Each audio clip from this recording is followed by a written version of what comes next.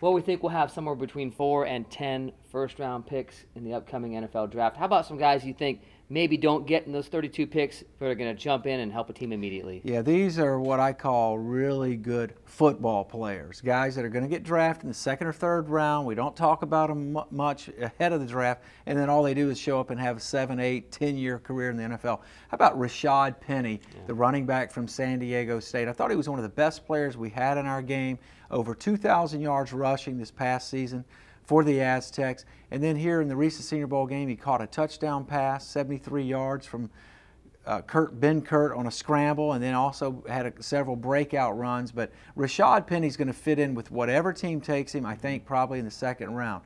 Another of my favorites in our game, Justin Jones, defensive tackle from NC State. Now Bradley Chubb, the defensive end, gets all the attention, and he's going in the top 5 likely in this draft. But Justin Jones is a good player in and of himself, and so I think he'll be a player that goes in and is part of a 3-man rotation for the 2 defensive tackle spots.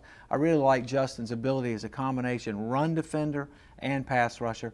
And then the 3rd guy that fits this category for me is Uchenna Nwosu, the outside backer for USC. You know, he's not a primo pass rusher, but he's a guy that can set the edge. He's got a nose for the football, and when he doesn't get to the quarterback, he's phenomenal at getting his hands up and knocking away passes. He led the country in that category this past year. You know, everybody makes such a big deal about the 1st round, but if you look at the quality teams in the league, it's not so much what they did in the 1st, but what they did in the 2nd, 3rd, and 4th rounds. Well, these are the glue players. These are the ones that kind of knit it all together, and I think Penny, Jones, and Nwosu all fit that category.